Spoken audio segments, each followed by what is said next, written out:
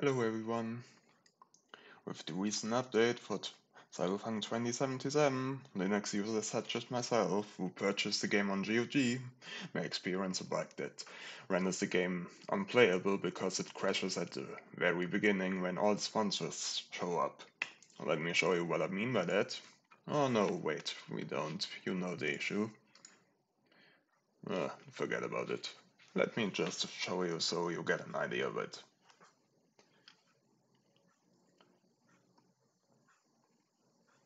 There it starts.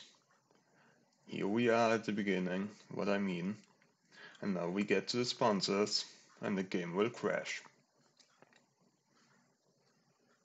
See?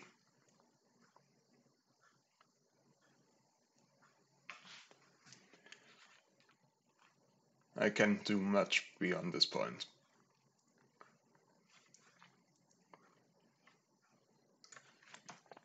However, smart users on the Heroic Discord already found solutions to the issue until CD Projekt Red will fix it in a future minor update. The easiest issue solution is we open the Explorer or File Manager. We go to the directory where we have Cyberpunk installed, and here we are. In my case it's under Heroic because I installed it via Heroic. First of all, we go to the R6 directory and to the publish in subdirectory x64, and we make a copy of this GOG folder.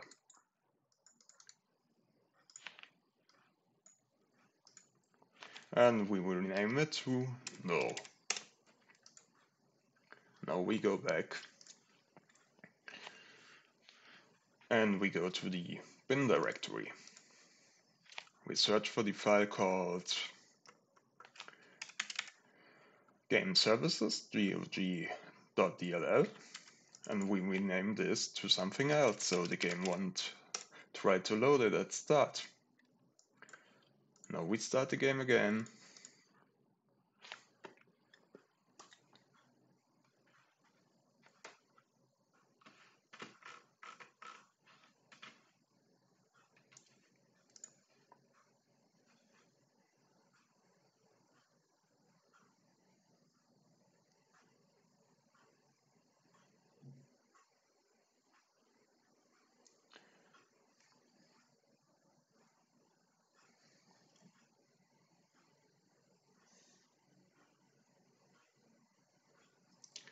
And there we have it.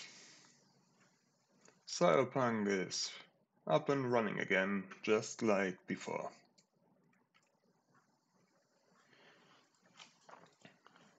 Thanks very much to Rapid Choco on the Heroic Games Launcher Discord, who wrote instructions on how to fix it.